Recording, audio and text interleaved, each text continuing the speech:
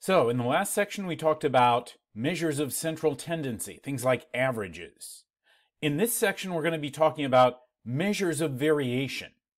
So that's how you measure how much variability there is.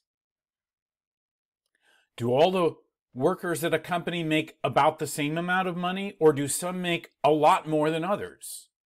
Are all the songs on a playlist about the same volume, or are some a lot louder than others? Are all the cookies in a batch of cookies about the same size, or are some a lot bigger and others a lot smaller? That's what this is all about when we talk about measures of variation. We need to somehow measure how much variability there is in a bunch of numbers or a bunch of values of some variable. So, first measure of variation that we're going to talk about is the range. And that's just the difference between the highest and lowest value. So if you had a set of test scores like this, if you look through the scores, the highest score is 96 and the lowest score is 69. So the range here would be 96 minus 69, which would be 27. In another class where the test scores were 81, 83, 86, and so on, can you see what the range would be here? And remember, if you want some time to think about it, you can pause the video. So here, the highest score is 91, and the lowest score is 35. So the range would be 91 minus 35, which is 56. So in Class B, there's a lot bigger difference between the high score and the low score than there was in Class A. But that doesn't really say anything about the other scores that were in between the highest and the lowest. So the range tells us something, but not a whole lot. It doesn't take into account all the numbers, just the two at the extremes. So if the range turns out to be a small number, that tells you that all the values are close together. But if the range turns out to be a big number, all you know for sure is that there's a big gap between the highest and lowest values, but that doesn't really tell you anything about what happens with all the ones in between. So a measure that's more often used to measure variability, one that takes into account all the data values, is the standard deviation, and what's related to that, the variance. So we'll talk about variance and standard deviation together. So those are numbers that measure how spread out the data are, how much they differ from the mean and from each other. So if you have a really small standard deviation, like really close to 0, that means that all the numbers are really close together. There's not much difference between them. And if the standard deviation is a big number, then the numbers are pretty much different from each other and from the average.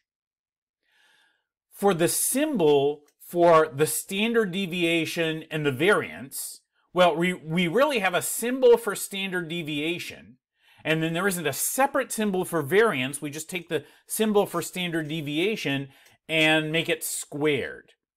Because if you start out knowing the standard deviation and take that number squared, that's the variance. Or if you start out with the variance and take the square root of that, that's the standard deviation.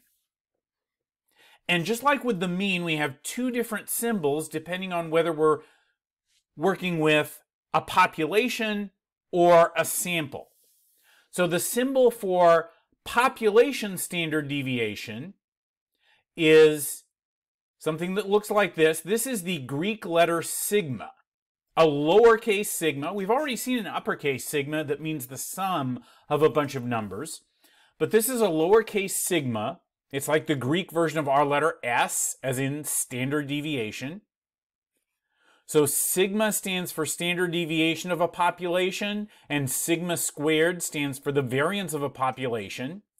And then the actual letter S stands for a sample standard deviation, and S squared stands for a sample variance. And there is going to be a difference. These are calculated slightly differently from each other. So here's how you would go about calculating the variance and the standard deviation of a set of numbers. Here are the steps that you would go through. Step 1, find the mean. Step 2, for each value in your list of numbers, subtract that value minus the mean. So you're seeing how far that number is away from the mean, how much different it is from the mean. Next step, square each of these differences. Then add up the squares. And now here's the part where it matters whether we're dealing with a population or a sample. If the numbers you have represent a whole population, then you divide by how many numbers you have. If they represent a sample, you divide by one less than that. So if you had 20 numbers in your list of numbers, and those 20 numbers represented the whole population, everybody you care about, then in this step you'd be dividing by 20. If they only represented a sample that was supposed to be representative of some larger population, then you would divide by 19. And the result of doing that division is the variance. So if you stop right there, the number you have is the variance. Then to get the standard deviation, you would take the square root of that. And that gives you the standard deviation. And just like with the mean, we usually want the standard deviation rounded to one more decimal place than the original numbers. So if they were all whole numbers, you'd want to give the standard deviation to the nearest tenth, to one place after the decimal point. And the reason there's a difference between how you calculate population and sample variances and standard deviations is because if we're working with a sample, the reason we're working with a sample is so we can find out something about the population that it's drawn from, that it's supposed to relate to. But there's going to be less variation in a small sample than there will be in the larger population. If I just take a small class of students and compare how different they are from one another in their height, like the tallest student in a class of 10 and the shortest student in a class of 10 probably aren't going to be as much different from one another as the tallest and shortest students in the whole school. So there's usually less variation in a sample than in a population, especially if the sample is relatively small.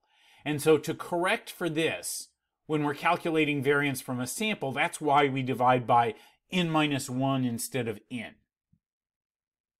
To explain it in more detail than that would get into some gory mathematical details, but statisticians have studied this. They figured out that's the best way to control for the fact that samples are smaller than populations. So here are the formulas that say in symbols what I just said in words. So this is the symbolic description of how you do those calculations to get the variance and the standard deviation. You take each number minus the mean, square that, add those up, divide by how many there are, or that number minus 1, and then take the square root. So that's what this is telling you. The x stands for each individual number. The x bar is the mean. You're subtracting those, then squaring, then adding those up, dividing by n or n-1, depending on whether it's a population or a sample, and then taking the square root. So here's one example that's already worked out. And you can see on the notes that I have posted on Canvas, the worked out version. So this was class A, this set of 12 test scores. And In the last section, we did this as an example of calculating the mean, and we also did the median and the mode, but we said the mean was 80.6. So the first thing we have to do to find the variance and the standard deviation is we have to know what the mean is. And the next thing we have to do is take each score minus the mean. 73 minus 80.6 is negative 7.6. 94 minus 80.6 is 13.4. 81 minus 80.6 is 0.4, and so on. So the numbers in this column are all the numbers in this column minus 80.6. And then the next step is to take each one of these numbers in this column and square it. That is, multiply it times itself. And remember, a negative number squared is always going to come out positive. And of course, a positive number squared is positive. So that's what these numbers are. Negative 7.6 times itself is 57.76. 13.4 squared is 179.56. 0.4 squared is 0.16, and so on. Then the next thing we have to do is add all of these numbers together. Add up the total of all of these number minus mean squared numbers. And they add up to 860.92. Then, if this is the whole population, if this is everybody in the class and it's not representative of some bigger group, it's just this is everybody we care about and we're working with the whole population, then to get the variance, we would take that total 860.92 and divide it by how many numbers we have in our list of numbers, which was 12. So that comes out to be 71.74, so that would be the variance. And then if we want the standard deviation, we take the square root of 71.74, and that comes out to be about 8.5.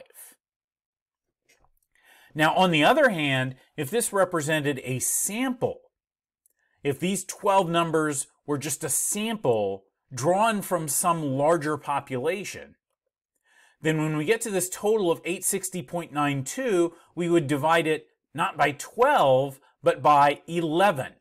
There are 12 numbers here, so if n is 12, n minus 1 would be 11. And then 860.92 divided by 11 is 78.27. So that's the sample variance, and then the sample standard deviation would be the square root of that. The square root of 78.27 is about 8.8. So there's not a big difference between the population and sample standard deviation. And the more numbers you have, the closer together these two things are. So it only makes a real big difference when the sample is fairly small with not very many numbers in it. But it does make a difference. Okay, now you try one. Take this set of scores that make up Class B and see if you can calculate the population standard deviation and the sample standard deviation. I'm going to end this video right now, and I will work you through the calculations in the next video, in the next part of this video series. But you might want to try doing it yourself. If you think you know how this works, try doing the calculation yourself to see if you know how to do it, and then look at the next video and see if what you did matches what I do.